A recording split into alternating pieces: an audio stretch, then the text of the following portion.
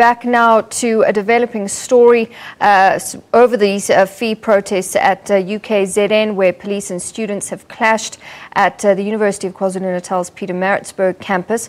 A short while ago, one student was injured in these clashes. Let's get an update now on the situation from our reporter Simphiwe Makhanya. Simphiwe, good afternoon to you. Pandemonium there. What exactly started this, and give us an update on the situation there.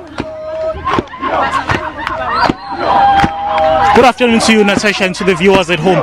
Well, pandemonium is actually all over the PMB campus of the University of KwaZulu-Natal.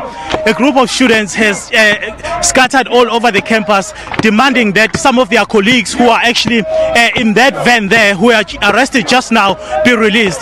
The students were throwing stones at police, and also you can see the police were resisting firing rubber bullets. As you have rightly put it, one student, female student, was shot during this protest, and she was sent in hospital. She's recovering there. The situation is actually chaotic at the PMB campus. I'm just gonna let my cameraman show you the commotion that is happening between the police and the students.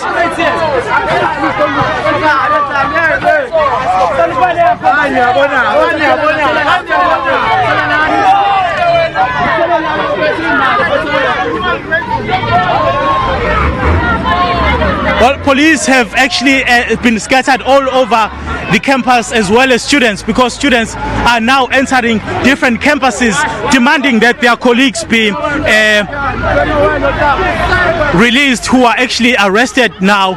We don't know how many of them are arrested, but it would seem that it's quite a number of them, because the students are actually very angry, trying to confront the police, demanding that they be removed from this campus, as well as the security personnel that is all over the campus of Pietermaritzburg, following the incident where a student was shot and injured, but the student is since been taken to hospital and she's recovering there.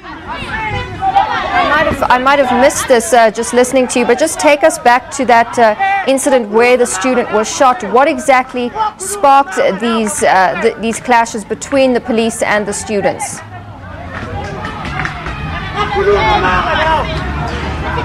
At this point, we don't have the exact details, Natasha, of what actually sparked the incident which led to the student being shot.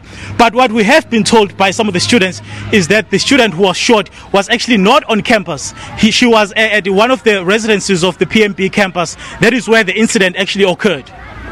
All right, Simphiwe, and it seems as though the students will continue to be on campus there. Is there any indication that the police are starting to move off, or that the students are starting to move off?